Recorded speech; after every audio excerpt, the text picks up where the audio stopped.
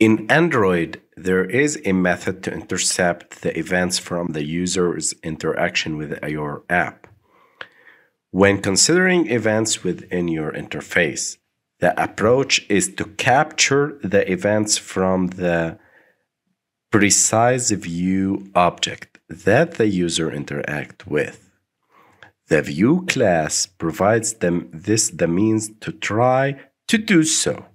So I need the user when he click on this button, and I need from the app to perform a specific action. Now, if you want to learn Android app development, go to Udemy and search for Android. You will get my course as a bestseller course, the complete Android 12 developer course, Mastering Android. Click on it. You're gonna learn how to build 60 apps from scratch with rating 4.4 and a bestseller.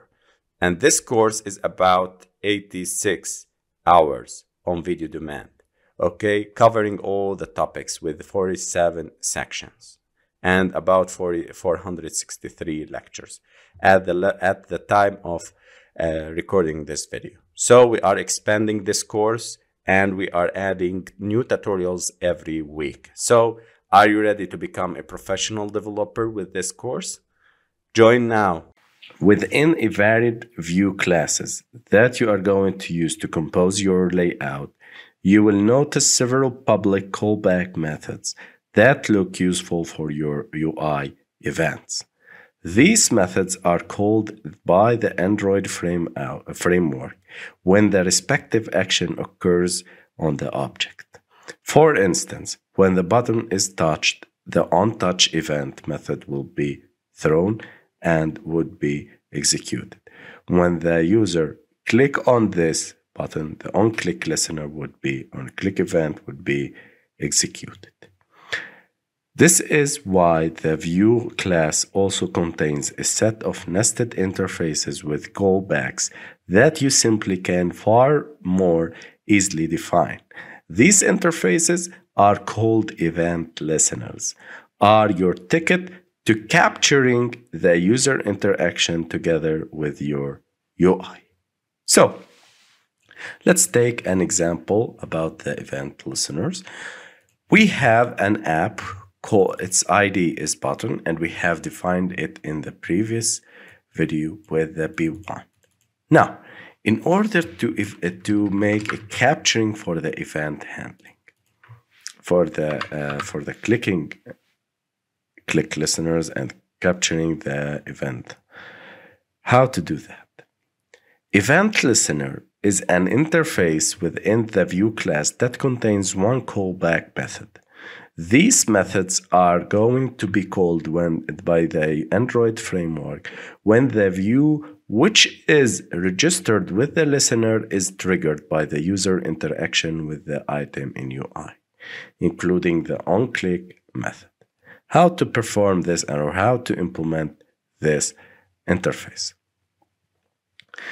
We will start by making b1 dot set on click listener.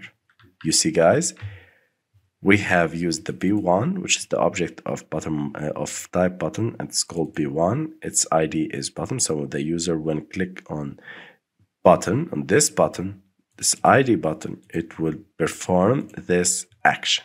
So what to do? We create a new view onClick listener, view dot onClick listener. This is called anonymous, and we click on Alt plus Enter to implement the methods. So when we write set onClick listener, new view onClick listener, we implement the methods, and I will create the onClick, implement the click method. Okay, now we are ready to make an action and to make the code and execute the block of code when the user click on the button. Now, what I need from the app to do, I will create a toast Later on, we will have a new complete lesson about the toast and how to customize it. I will click pass this, or I can make get application context, and the text would be click me. I will make hello, or you clicked me. Let's run and see.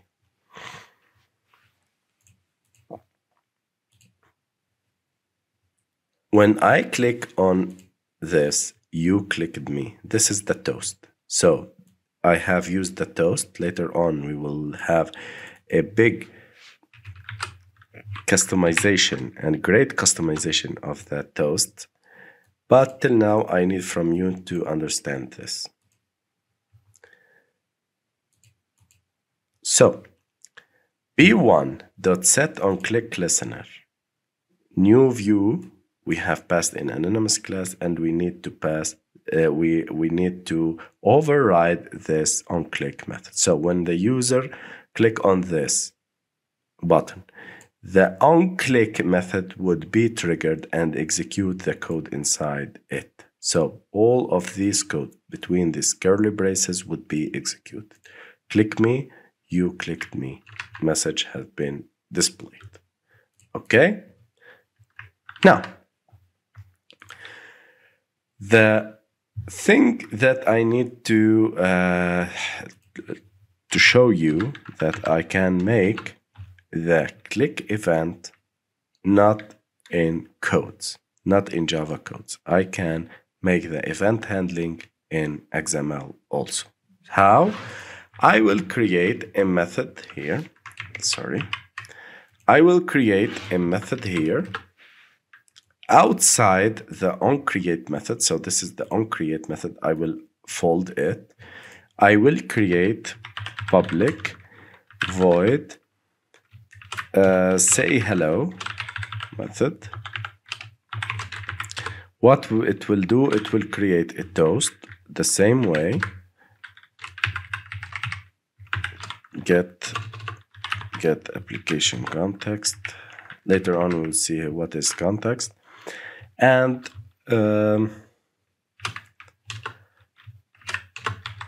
hey, my friend. This is a method called say hello. We have created the event handling and we in the B1, the bottom B1. Now let's consider the B2. If I click on B2, nothing will be happened. But if I click on B1, it would trigger this action. Now, what I'm doing, I have created a method here called say hello, and I need to link it with the button 2. I can make b2.setOnClickListener in the same way, and on the click method, I can perform the say hello. Okay, I can call the method say hello, but I will show you in the XML how to perform it. I will go to here. In the XML, I will click on button number 2, and I will put Android clickable or onClick method. What I am going to do, because I have created a method called say hello, I can call it directly. Say hello method. Okay? Say hello. Okay? It's very simple.